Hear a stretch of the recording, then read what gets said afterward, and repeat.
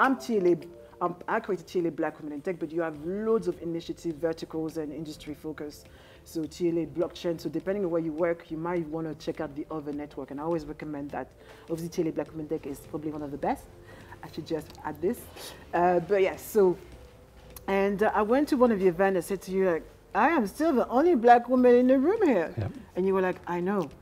And it was kind of like, in your eyes, I saw a bit of, I know, but I actually don't know how to fix this.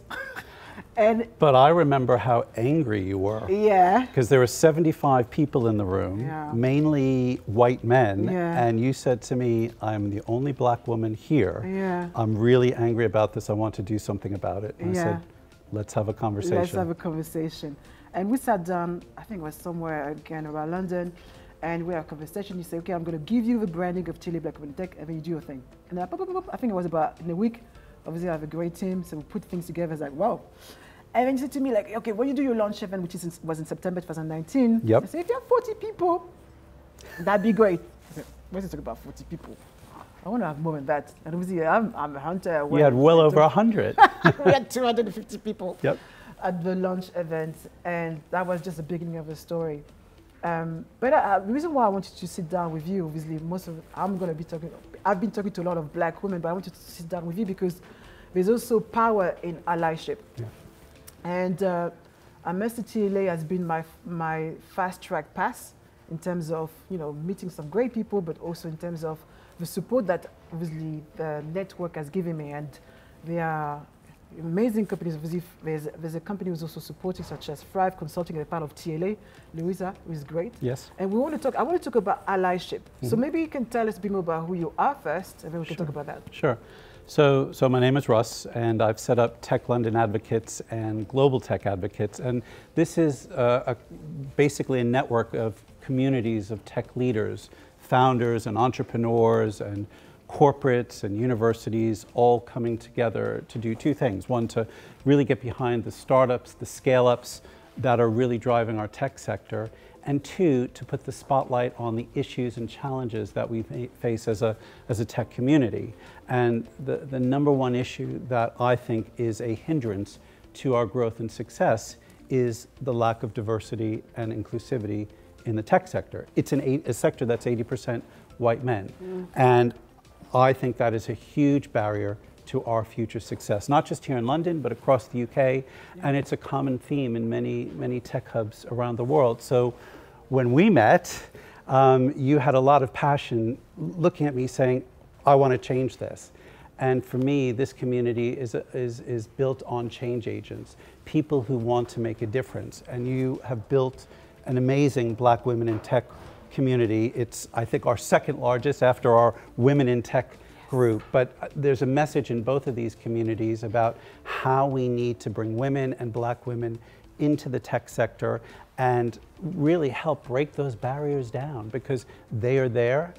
Some are intentional, some are not intentional, but we need to fix this. And what you're doing through the work that you have with TLA Black Women in Tech, and if you haven't attended Flavilla's monthly sessions and meetups, I highly recommend them. They are absolutely brilliant, hearing the stories, hearing the challenges, hearing the great successes that are happening with Black women in the tech sector. And for me, I think when you came to me and said, I want to publish a book called The Voices in the Shadow, and I said, look, what can I do? What can we do as a community to help you? We've got over 12,000 Tech London advocates. We've gone over 25,000 global tech advocates in 22 hubs around the world. So your journey is our journey, and our journey is your journey, and keep doing what you're doing. And I loved what Deborah said in the last session about a bit of crazy. I think we bonded because we're both a bit of crazy.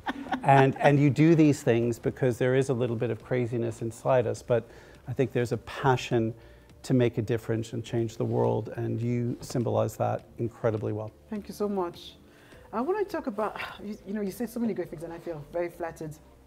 And but what I want to talk about is your perception, maybe looking at Black people in the technology space. Is anything that changed your perspective? Did you have a different vision when it comes to Black people, or maybe something that you want to share around what also makes a great ally? Yeah, I think there's been a huge frustration in me personally that that the black community is just has been so underrepresented in the tech sector. And I think that is to the detriment of the tech sector.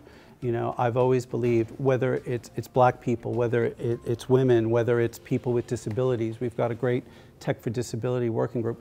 We have got to bring greater diversity into these businesses. I speak to a lot of entrepreneurs and founders setting up these businesses, and I always say, look, you know, your employee number one or your co-founders number two, build a diverse organization now.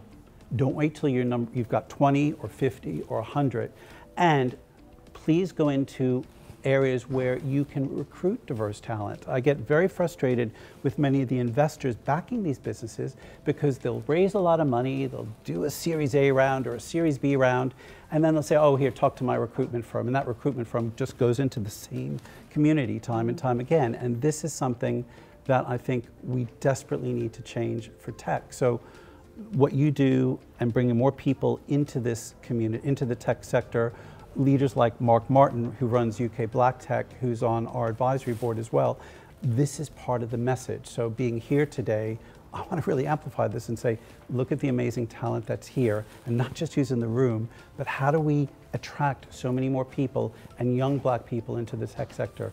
It is vital for our future success. Absolutely, and I couldn't say anything more to what you already say perfectly well.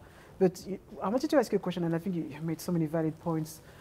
When, you know, people say, I want to be a great ally, how can they start? And before I ask you this question, but I want to say that this structure in terms of how do we make sure that we have diversity and inclusion. Yes. And some of the previous people as we heard speak talk about important having a structure, having intention, and having an action plan, deciding, having a strategy around diversity and inclusion. Not just saying it, but putting it in place and having, you know, some form of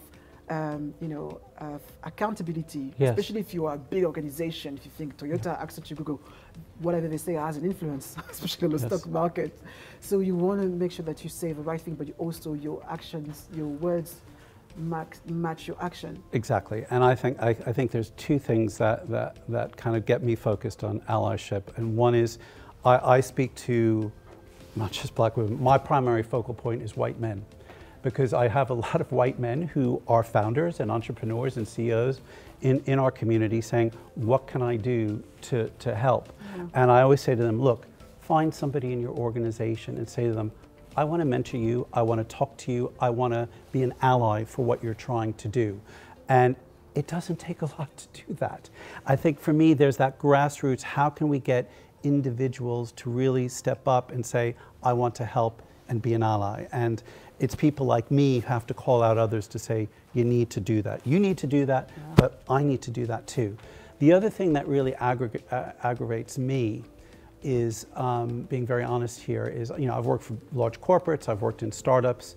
I get very angry with CEOs and boards who just talk the talk and don't walk the talk.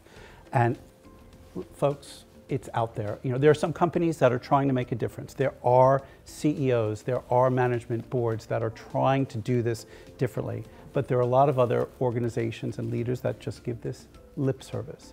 And I feel part of my role is to call those people out and say, what are you doing? What are you practically doing to move the needle? And I think we have to collectively do that, but I have to bring others, mainly white men, into this discussion to say, you need to call out others, because we're not going to move the needle. We've been talking about this for a long time, and the numbers are not moving as quickly as we want them to.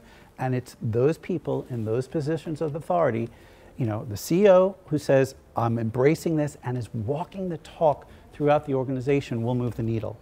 Not a lot of them are doing it, so we need more of them to be driving it. That, to me, is where allyship starts at the top. At the top. And we need to fundamentally drive that change. Yeah, and I completely agree. And that's also the reason why I wanted TLA Black Women Tech to not be exclusive. You have to be a black woman to join the network. I wanted, when a white men come to our event, that's how it looks to be outnumbered. Absolutely. So you can understand why it's important to do something about it. And your events, you know, when I'm looking on screen and scrolling through who's on Zoom, you know, it is mainly black women, but there are white men there. And I think we have to embrace them and say, take this away, bring other white men into the conversation 100%. Who have indicated a desire to help this change to happen. We will all benefit if we make this happen. So, absolutely. How do you want to be remembered, Mr. Shaw? I still have many years ahead of me, so I want to keep building this community. You're not dead. Yeah, I'm not dead. I'm not going anywhere, thanks. But I want to see if we can make a difference for many more people. One of the things that I just get a buzz about every day is I get emails from people in the community who've connected with each other, whether they met an investor or they recruited somebody to fill a position, or we opened a door for somebody through a connection. To me, that is how a grassroots organization works. And if we can make a difference at that level, but also amplify the message that says, these are the key things that we need to change in tech, this is probably the most critical. We're never done with this job, as you know, but if we move the needle in the coming years, I would love that to be a legacy. Amazing. Thank you so much. Thank you, and congratulations on a fabulous book. And let's keep going on our journey together. Yay! Yay! Thank you. That was great. Well done.